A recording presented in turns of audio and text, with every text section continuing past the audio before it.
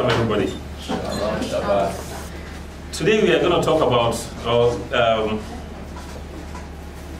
consider what I've titled Get Godly Wisdom. Get Godly Wisdom. I knew of an incident that happened in the past of a young man who was opportune to stand up and address some group of Christians in a message. And in his message, he made some mistakes by quoting the scriptures, but introducing some thinking, some thoughts that are not completely in line with the biblical injunction. And he was promptly corrected for that. And he noticed this, that yes, what has happened is quoting God's scripture, his words, but using worldly wisdom in interpreting what he has read from the scriptures. And it completely takes away from the meaning of what the scripture intends. So it comes, we then come to see that it is possible for us to read the scripture and yet interpret it using our own human wisdom, which is an error because it will take away from the truth of the Bible. Let's not forget that half-truth is no truth. Okay, so in discussing that, in seeing that, I have looked at, I've decided let's look at what wisdom is all about. So if we use our human or worldly wisdom to interpret God's scriptures, it goes to show that we have two different types of wisdom, the godly wisdom and human wisdom, right? But before that, let's look at the definition of wisdom. What do people refer to as wisdom? How do we define wisdom? Wisdom has been defined as the ability to judge correctly and to follow the best course of action based on broad or complete knowledge, that is facts and information, and understanding. So it is the sum total of ability to judge correctly based on knowledge and understanding. That is what people will define wisdom to be. That's what the internet dictionaries will define wisdom to be. But what did the Bible define wisdom to be? The Bible is simpler in its definition. Let's turn to Proverbs 9:10. Proverbs 9:10, and we will see that the definition of wisdom in the Bible is complete. It is simple yet very, very complete and accurate. Proverbs 9:10. It says, "The fear of the Lord is the beginning of wisdom, and the knowledge of the Holy One is understanding." So, the fear of God, whoever has the fear of God is beginning to understand wisdom, or to be wise, so to speak. Whoever has the fear of God is beginning to be wise. So it goes to show that fear of God goes hand in hand, or as they will say, pari passu, with gaining wisdom or understanding. Okay? God tells us through the scriptures to seek and get wisdom from Him. We are admonished day in, day out to seek and get wisdom from God. And it is clear that we don't always have His wisdom.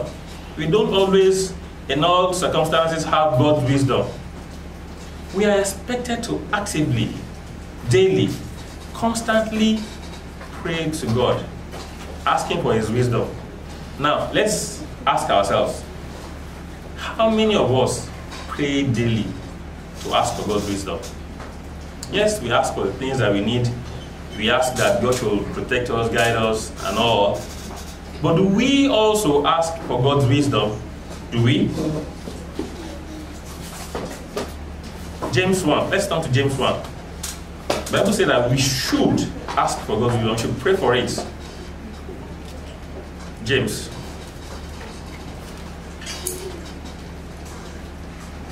James 1:5. If any of you lacks, James 1 verse 5. If any of you lacks wisdom, let him ask of God, who gives to all liberally and without reproach, and it shall be given to him. Now, if any of you lacks wisdom, now, who amongst us will say he or she doesn't lack wisdom? You know that the way of man is not the same thing with the way of God. So we are referring to here as, what we are referring to here is godly wisdom, wisdom that we will soon get to read those scriptures to understand that point clearly, or clearer. We are admonished that we must ask for God's wisdom, because it doesn't come naturally, it doesn't come automatically, and it doesn't even come with old age. Someone once said in the past, in one of the literatures I read in the past, that don't always seek advice or wisdom from old men, not in all cases, because foolish men grow old too, and the foolish man that grows old will give foolish advice. The point I'm trying to make is that it's not all old people that are wise. Wisdom has to be sought. We have to ask for it, we have to pray for it, and we have to constantly ask God to provide wisdom. Proverbs 4, rather. Proverbs 4. Let's turn to Proverbs 4, please. Proverbs chapter 4.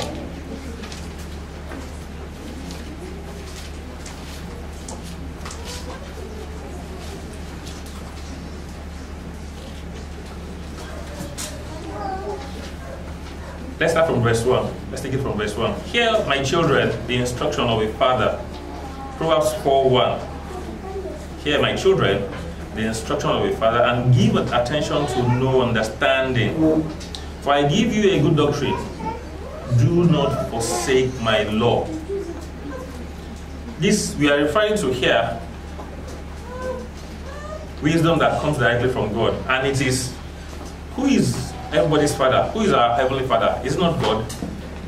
So he is talking to us here. Of course, we know that this is written by Solomon, but it's admonishing to us today, and we should listen to it and take heed.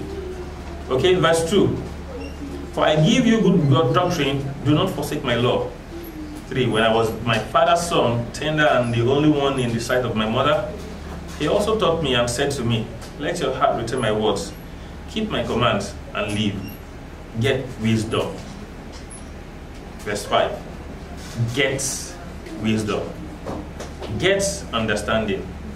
Do not forget, nor turn away from the words of my mouth. Do not forsake her, that is, do not forsake wisdom, and she will preserve you. Love her, and she will keep you. Now, verse 7. Wisdom is the principal thing. Therefore, get wisdom. And in all you're getting, get understanding. Okay? That's Proverbs 4:1-7. It goes all the way to 10, but the main point there is that verse 7. Okay, God's wisdom is very important, and it helps us get focused towards attaining or achieving salvation. It is very, very important. It is crucial, without which we cannot move at all. We will only rely on our own human wisdom, which we will soon see to be unreliable and that fails and has no connection, has nothing to do with things of God. 2 Timothy. Please, let's turn to 2 Timothy, chapter 3. Verse 15-17.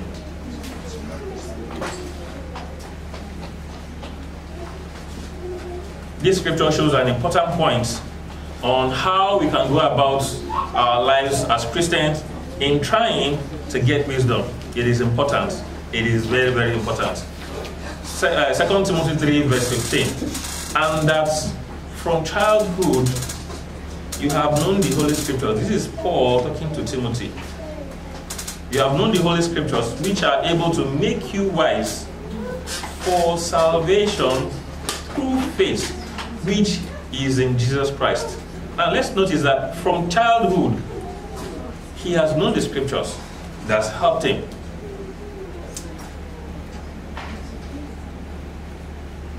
It is important for the younger ones amongst us to be taught the scriptures. It is very important. And I'll tell you why. The things that they hear while they are young sticks better and helps them better in life. I remembered one time that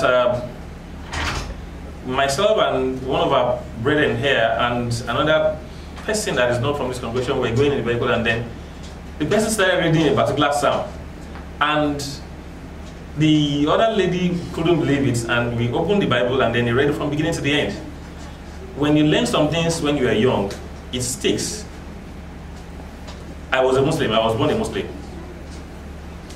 I try constantly to take my mind off when I hear Arabic being read. Even after being, I was baptized in the year 1999, that's 21 years ago.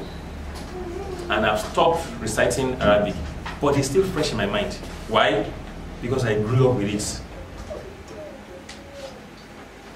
When we teach the younger ones scriptures, it sticks in their mind and it helps them, it grows with them, and it becomes a veritable tool to them when they grow old. And as we have seen here, it helps to make them wise for salvation through faith, which is in Jesus Christ. Okay, verse 16. All scripture is given by inspiration of God and is profitable for doctrine, for reproof, for correction, for instruction in righteousness. We need to learn that wisdom, which is usually gotten from the reading scriptures, helps us in planning our lives, in living according to what God wants us to live, the way God wants us to live. So you see that scriptures helps us to be wise and lead to salvation, okay? Now, looking into the scriptures, we see that there are three types. This is another very important point. There are three types of wisdom, and it is important for us to understand it so as to know which to follow and which to avoid. Again, it is important for us to know the type of wisdom that there are, as we have seen in the Bible, so as to know which type of wisdom we should earnestly pursue and the kind of wisdom we should run away from, we should avoid, that leads to death. I'm not going to turn there now, but we will soon read it in 1 Corinthians 1, 17 to 19. That shows the kind of wisdom of this world.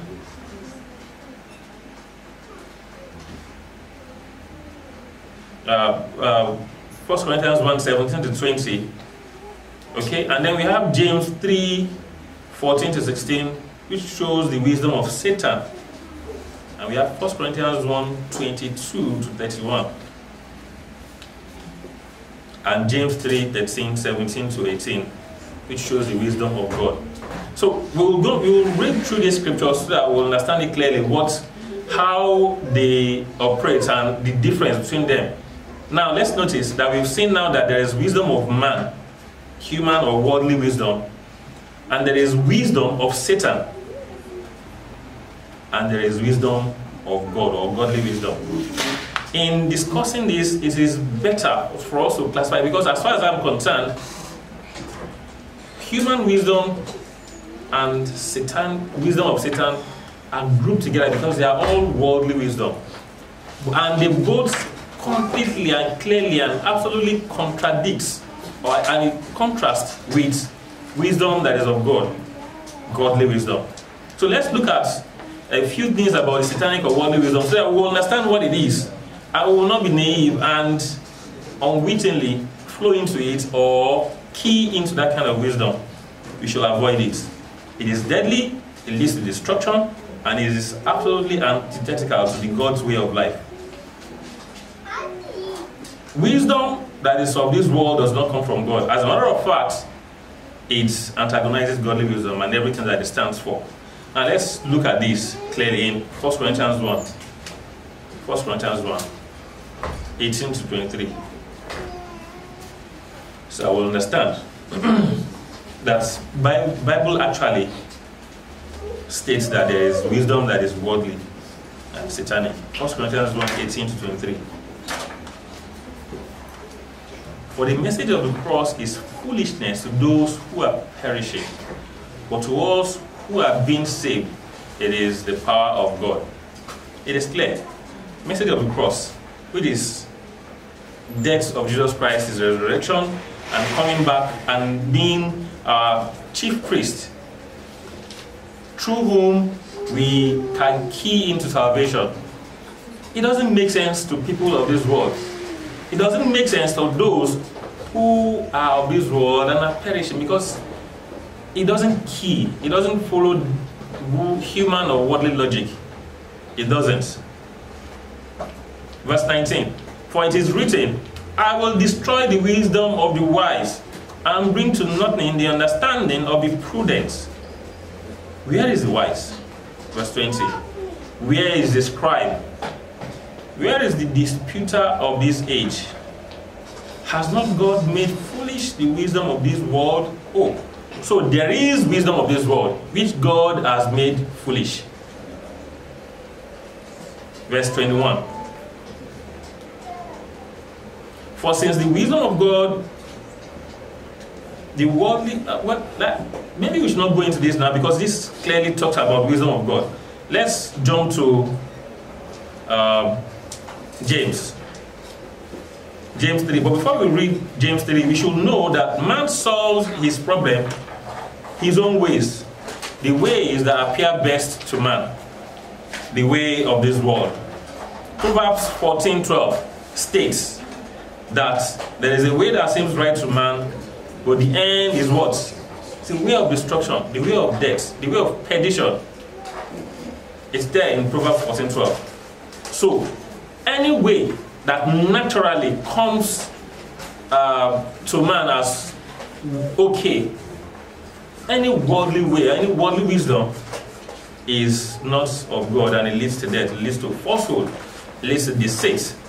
We have rancor, evil, etc. as things that are found in worldly wisdom. Examples abound. I will use just one example, so that we'll see that human wisdom or worldly wisdom is intended to deceive. It is what some people have termed to be streetwise. They will tell you you are not streetwise, you are not smart, you are not sharp. You could not put in little to get more for yourself. That's human wisdom. It's worldly wisdom. It doesn't flow with the way of God. A clear example is our current politics, and I will use an example that we are all familiar with. In 2016, governorship election in Edo State, we have two main opposition parties, PDP and APC. And in APC, we have a governorship candidate that ended up being the governor of the state till today, Governor Baseki. And then under the PDP wing, we have Pastor Ize Yamu. Okay? And then the immediate past governor of Edo State then, Governor Shomole, came out and sang praises about Baseki. He is the best person for Edo State. In fact, we cannot trust the so-called pastor. He's a cheat, he's this, and he called him so many unprintable names. Reverse, 4 years later, 2020. 2020. Pastor Ize Yamu has crossed to APC. And Governor Baseki has crossed to PDP. The two same candidates 4 years ago, opposite now. The funny thing is this, and the most interesting thing is that the same Mr. Oshomole, Comrade Oshomole, now jumps to the other side, saying, Ize Yamu is the best, in fact, he's a pastor. You see that Oshomole, you see that Baseki is nothing. In fact, it's a mistake. He has given promises, he has failed. It's interesting how, I wonder how they see the electorate, the people in the states. Perhaps how they expect them to digest this information. But they will go about every day preaching or stating that their party is the best and all that. Okay? That is wisdom of man. It's the wisdom of this world. It is the wisdom of get in order to deceive people. They have their interest only at heart. They do not have the interest of others. It is selfish. It is evil. It is a worldly wisdom. And it is on the one side of the divide. Now let's look further to understand how it operates. James. Let's turn to the book of James. Book of James, chapter 3. We'll see some of the characteristics of worldly wisdom. James 3, 14 to 16.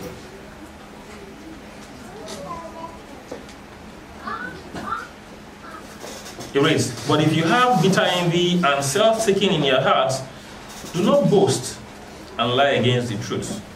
This wisdom does not descend from above, but is earthly, sensual, and demonic."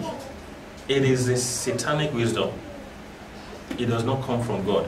Oh, so yes, there is a demonic wisdom also as provided, as stated in the Bible. Okay? Verse 16. Let's continue reading verse 16. "For where envy and self-seeking exist, confusion and every evil thing is there." Envy, self-seeking. It is just about me, I alone. It's only about me.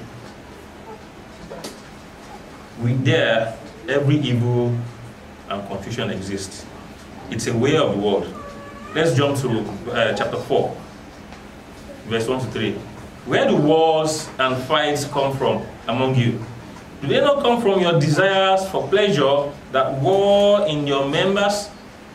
Because it's self-seeking, it is selfish. You lust," verse 2, "and do not have.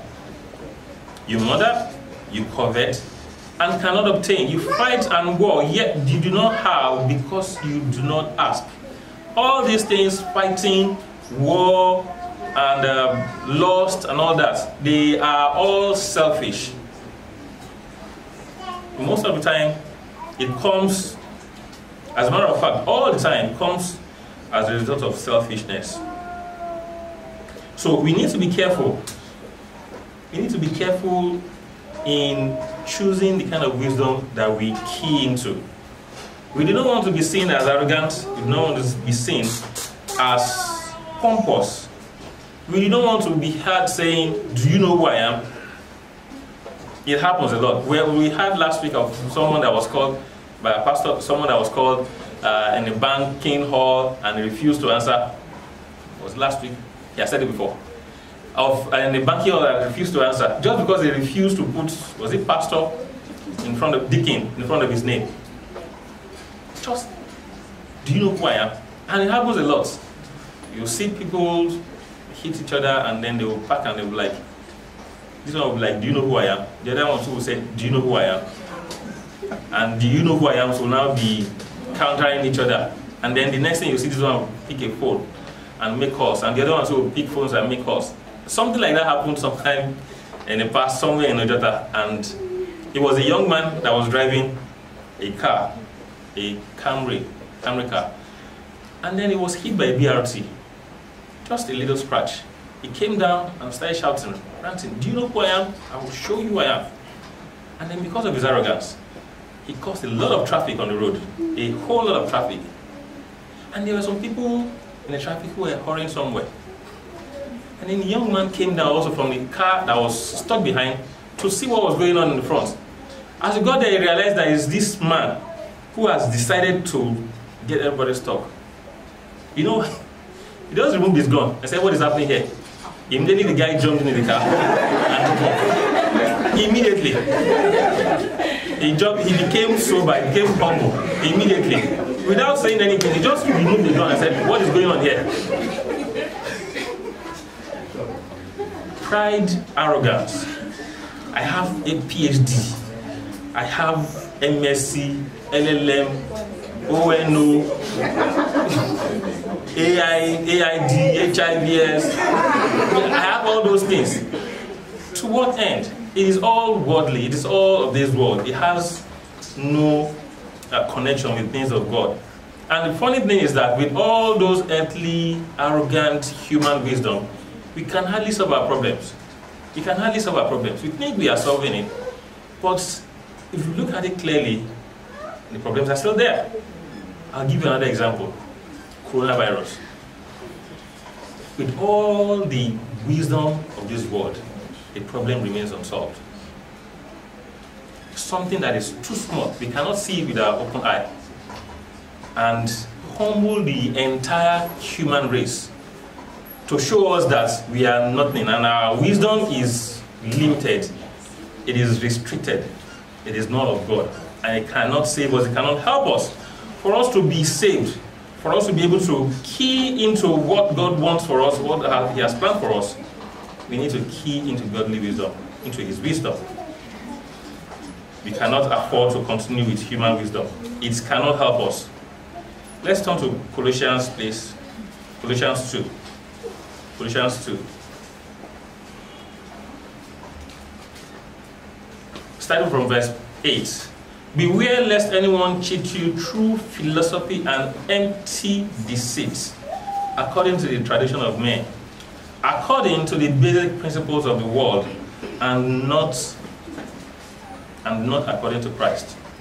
This clearly shows that when we have all this philosophy, like I'm sure some of us who have had the opportunity has been taught that philosophy means love of knowledge, failures and Sophia, love of knowledge.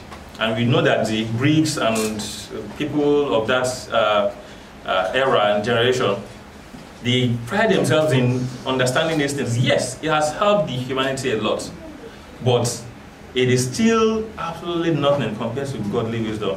And we see here in Colossians 2:8 that it is not according to Christ. It is not according to Christ. We are in Christ. We are according to Christ. And for in Him, verse 9, all the fullness of God had bodily, and you are complete in Him, who is the head of all principality and power. Jesus Christ is the head of all. Aside God, our Father. Okay. Now let's look at what is godly wisdom so that we'll understand it better. Now we know what earthly wisdom looks like. Its attributes: self-seeking, arrogant, selfish, and pompous, which we are supposed to avoid because it has nothing in common with Christ or with godly wisdom. What is godly wisdom or godly wisdom from above? Proverbs 23:23. Proverbs. Let's turn back to Proverbs 23:23. Talks about wisdom. Proverbs 23:23 states, "Buy the truth and do not sell it." Now we know what the truth is. John 17:17. Your word is truth. It stays here, buy the truth and do not sell it. Also wisdom and instruction and understanding. The truth is the word of God. We need to imbibe it. We need to buy it. We need to actively work for it, get it, and do not sell it. Proverbs 4:7. This is just like introduction, and then we'll go and read what godly wisdom is. Proverbs 4:7. Proverbs 4 verse 7. Wisdom is the principal thing. Therefore, get wisdom, and all get understanding. Proverbs 19:8.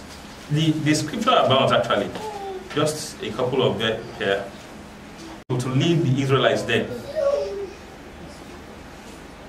So let's drop down to verse 9.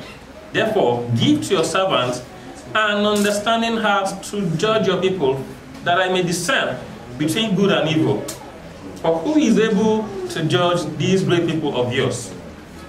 Verse 10. The speech pleased the Lord,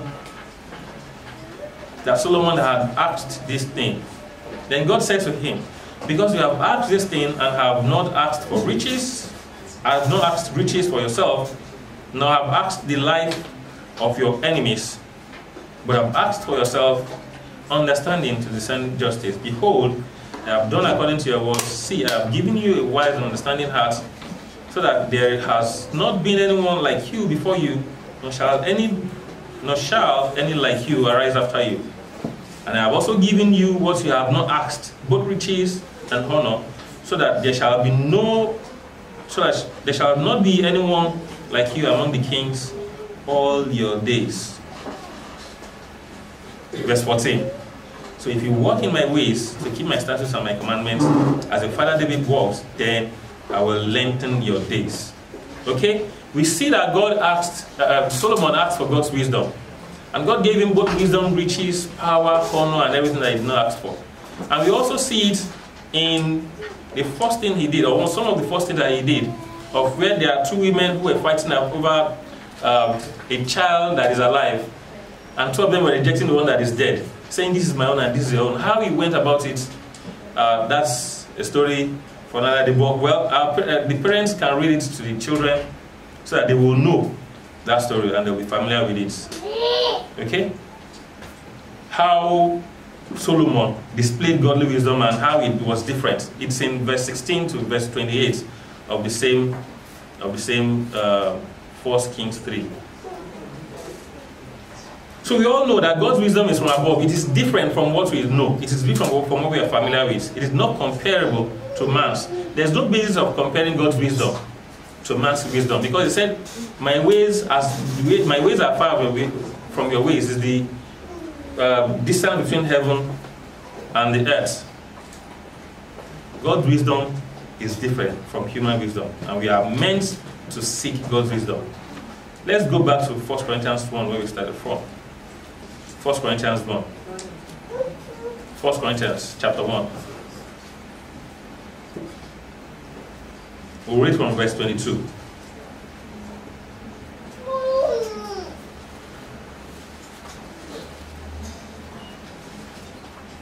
Let's start from verse 20. Where is the wise? Where is the scribe? Where is the speaker of this age? Has not God made foolish the wisdom of this world, like we read earlier? For since in the wisdom of God, the world through wisdom did not know God, it pleased God through the foolishness of the message preached to save those who believe. Verse 22. For Jews request a sign, and Greeks seek after wisdom. But we preach Christ crucified to the Jews, stumbling block, and to the Greeks, foolishness. To the Jews, the fact that Christ is crucified and resurrected is a stumbling block to them. They cannot understand it. And then to the Greeks, because they seek for worldly wisdom, they seek for wisdom that is not from God. To them, it is foolishness. So in other words, what is wisdom that is from above to a carnal mind can appear like foolishness because they cannot fathom it. They cannot understand it. Verse 24, but to those who are called, both Jews and Greeks, Christ, the power of God, and the wisdom of God. This is very key. Knowing that Christ is the power of God and the wisdom of God is very important. So in other words, we need to live our lives in line with the wisdom of God, in line with the ways of Jesus Christ. Because the foolishness of God is wiser than men, and the weakness of God is stronger than men. When I got converted newly, and there was a particular hymn and they said that said foolishness of God, I found it difficult to accept that. How can you say God is foolish? And then someone pointed it to me in the scripture. I said, the foolishness of God, let's just imagine in our wildest imagination, it is almost impossible for us to fathom. Because our wisdom in its height cannot even be close to what we will term, or what is termed as foolishness of God.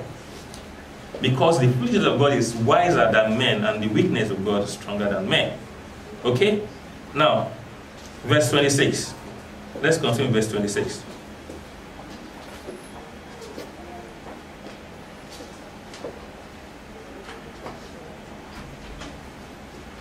Verse 26. For you see your calling, brethren, that not many wise according to the flesh, nor many mighty, not many noble are called.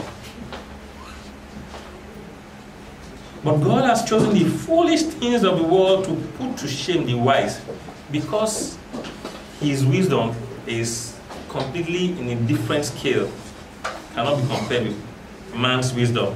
He has chosen the foolish things of this world to put to shame the wise.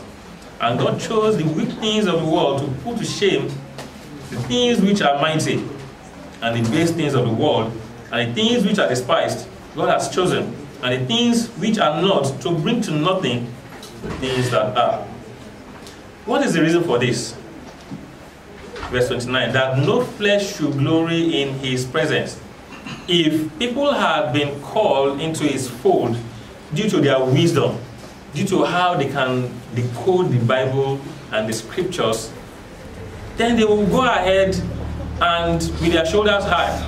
Yes, I'm one of the chosen because I'm very good, I'm very smart, I'm very wise. So I can understand the scriptures, the little bit of the scriptures, more than anybody else.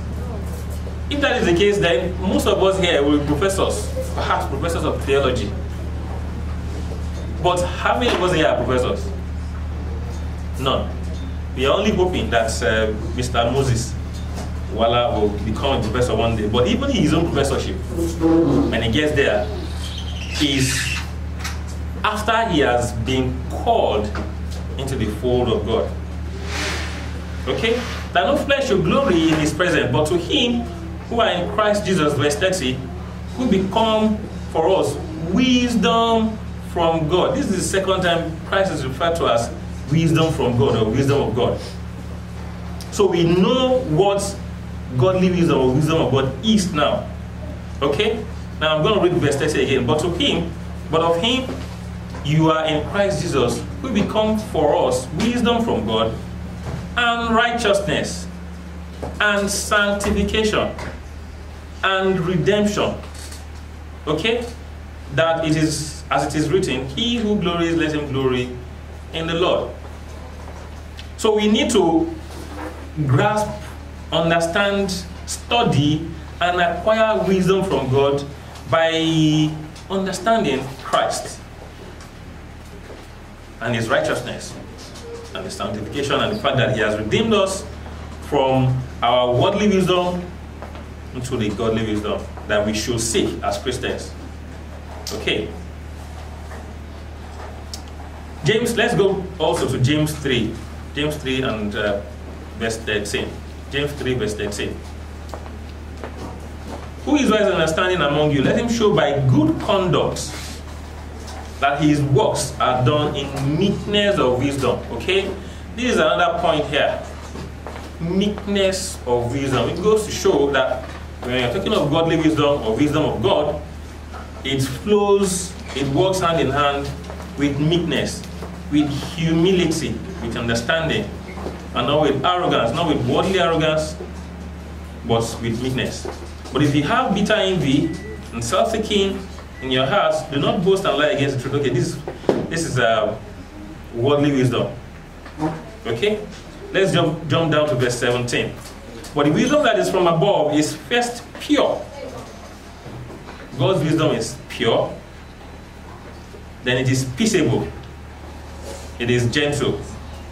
It is willing to yield. It is full of mercy and good fruits. It is without partiality and without hypocrisy. Okay? Verse 18. Now the fruit of righteousness is sown in peace by those who make peace. Let's look at other scriptures before we look at some of the points that are written here. Ephesians 1. Let's look at Ephesians 1, 15 to 19. We are trying to understand the whole idea or the concept of godly wisdom or the wisdom of God, and so that we can key into it. Ephesians 1 verse 15. Therefore I also, after I had, Ephesians 1 verse 15. Therefore I also, after I heard of your faith in the Lord Jesus and your love for all the saints, do not cease to give thanks. Do not cease to give thanks for you, making mention of you in my prayers. Verse 17. And the God of our Father, Jesus Christ, okay, that the God of our Lord Jesus Christ, the Father of glory, may give to you the spirit of wisdom and revelation in the knowledge of him. So we see here that it's only God of our Lord Jesus Christ, the Father of glory, that can give us the spirit of wisdom and revelation in the knowledge of him.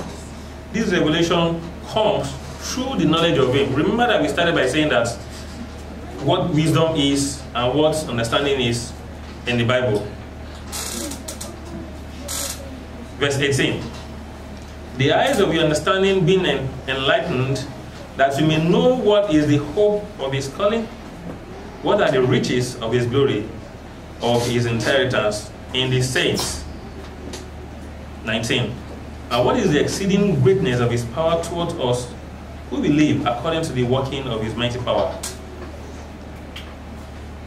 These scriptures makes us understand better what the wisdom of God is all about. We can only understand God's plan for us if we have his ability and wisdom for his truth and revelation by his Holy Spirit, which leads us to knowledge of him, that is wisdom, that the wisdom of this world lacks.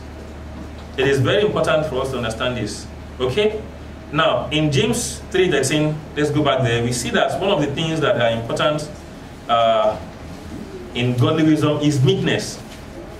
Meekness completely is a complete contrast. It completely contradicts arrogance, pomposity, being self-righteous, being filled of oneself. That's, I have it all, I know it all.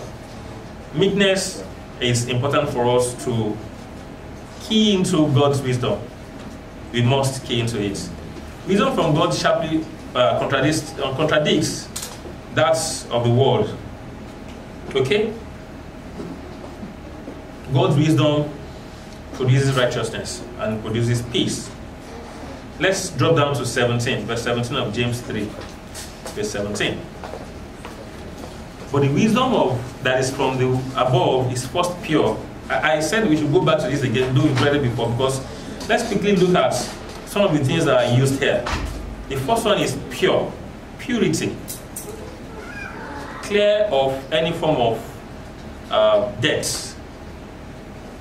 God's wisdom is pure, it is chaste, it is sanctified, and it is not of this world. God's words are pure, and his ways are pure, and the knowledge that comes from God is pure. 1 John 1, 5 to 10. Let's read this here. 1 John 1, verse 5 to 10. This is the message which we have heard from him and declare to you, that God is light, and in him there is no darkness at all. Okay, let's read the rest by ourselves later. Let's go back to James 1, 16 to 17, because of time. James 1, 16 to 17. Do not be deceived, my beloved brethren. Every good gift and every perfect gift is from above, and comes down from the Father of lights, with whom there is no variation or shadow of turning. There is no any shadow of doubt at all. There is no maybe. There is no as in except this one. It is pure and completely pure, and nothing but pure. Okay, we must reflect God's light and be pure, and if we must understand the wisdom of God, we need to be pure, we need to be peaceable, we need to be meek. Which brings us to the next point. Peaceable. Peaceable. James 3:17. We said it's first pure, then peaceable. Okay, peaceable is the second one, gentle is the third one, willing to yield is the fourth one, and full of mercy and truthful is the fifth one. Without partiality and without hypocrisy is another one. So what is peaceable wisdom? How do we understand what the Bible refers to as peaceable here in godly wisdom? It does not contain anger. It does not contain strife. It does not incite strife or intimidation. Rather, it radiates and gives peace. It radiates and gives peace. So the question is, are we peaceable It's a question we need to ask ourselves. Are we actually peaceable? Do we express show of peace? As we see in 1 Corinthians 14:33, we'll have to read that by ourselves. If we want His wisdom, we must have the attitude of peace. We must express peace. We must be peaceable in our words, in our actions. Romans 12:18, James 3:18. We'll see it there. As much as possible, let us live at peace with all men. The next one is gentle. When someone automatically is gentle, it is easy to flow with that kind of person. When someone is aggressive and arrogant, then it is difficult.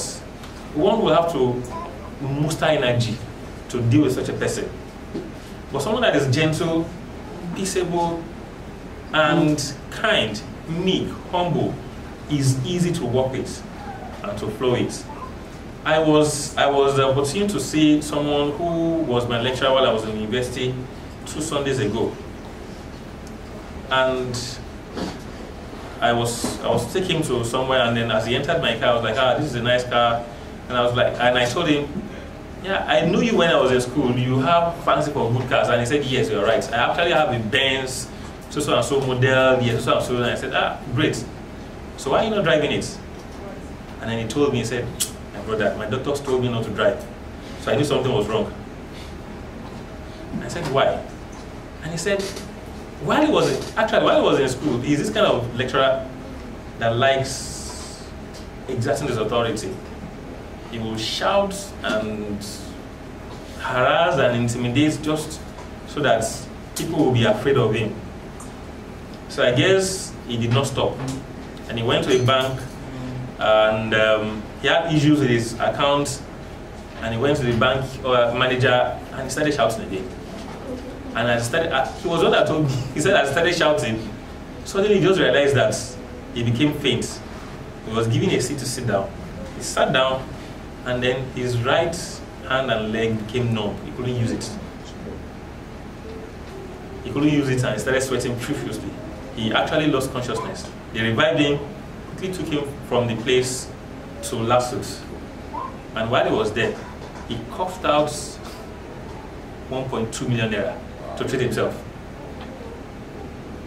Gentility is cheap.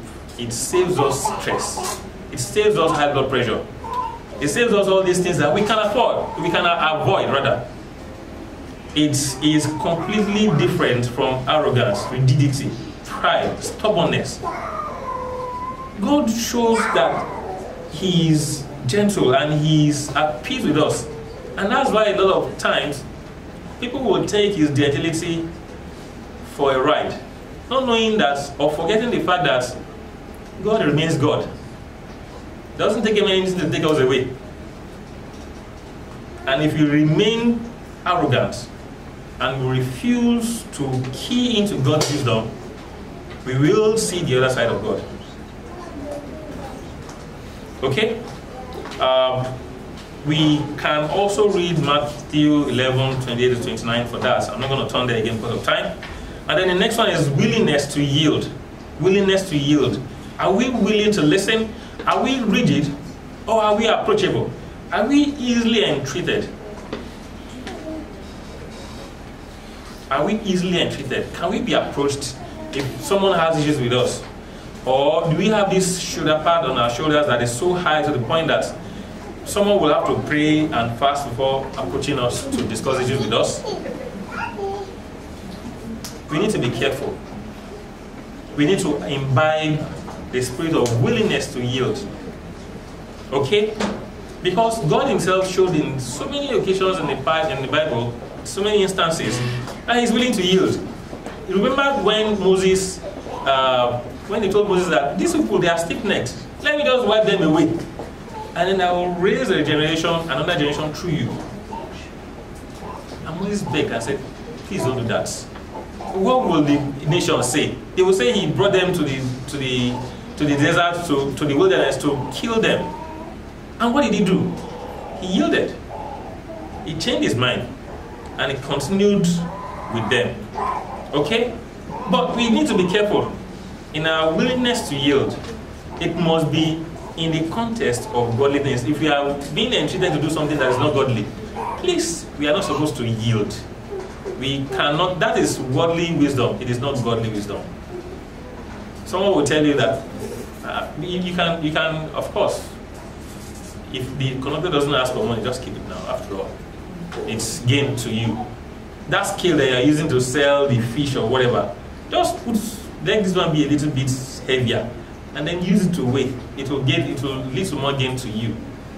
To what end? Those things, those physical things will finish. The annoying thing is that it won't even last long before it finishes. But that record is there. In our mind, we are wise. That is worldly wisdom. It is not godly wisdom. We should run away from it. We should pick our shoes and run. Okay? God's wisdom is full of mercy and good fruits. We see this in Matthew 5:7. Do we yield good fruits? Are we full of mercy in our actions, in our daily lives? If we are not, then we should know that the supposed wisdom that we have is not of God. We are on the other side of the divide. The next one is without partiality. God's wisdom is without partiality. It will not show partiality. And lastly, it is without hypocrisy. It is without hypocrisy. We cannot afford to say something and do something else. We cannot afford to, in presence of people, or while addressing a lot of people, say, this is what you should do, this is how you should act. And then, while we are by ourselves, do something else, or even think of something else in our mind. It is hypocrisy. God doesn't want it. It is not in line with godly wisdom. It is what worldly wisdom will be or will do.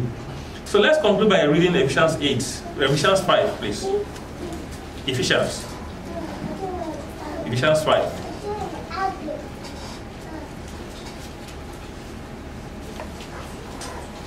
Ephesians 5, 8 to 21. For you were once darkness, but now you are light in the Lord.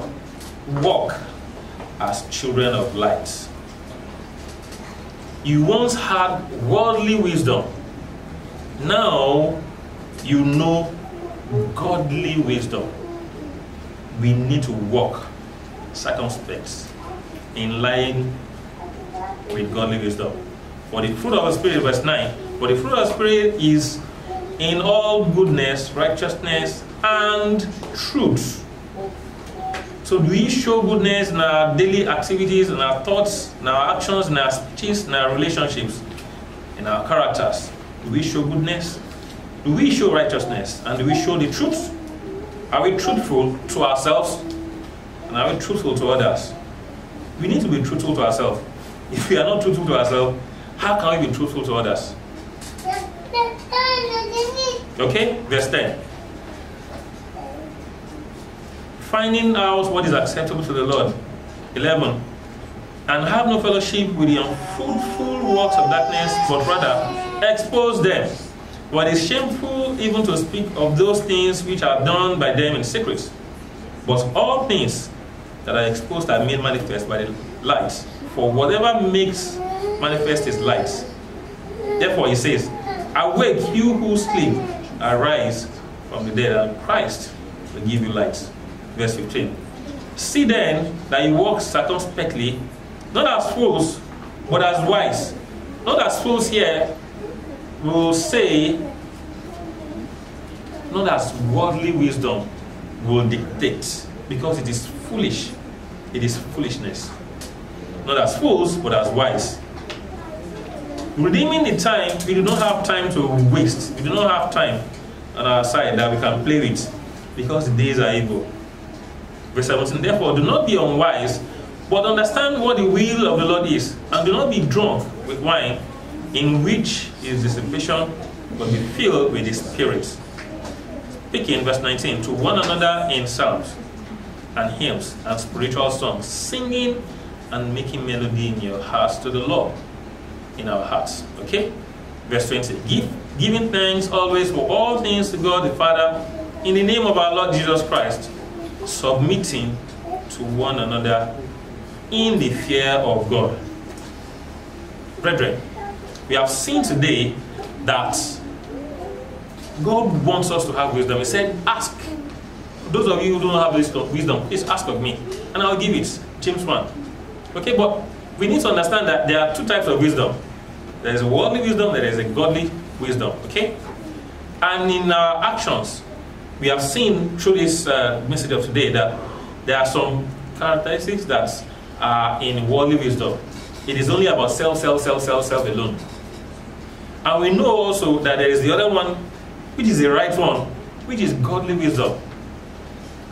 In our actions, in our thinking, in our activities, we need to decide which side of the divide we want to choose. If we will go along with the worldly wisdom and face the consequences, because of course there is consequences for it, or flow with godly wisdom, imbibe the attitude, the culture, the character, understand it, make it a part of us, and reap the benefits, the rewards of living according to godly wisdom.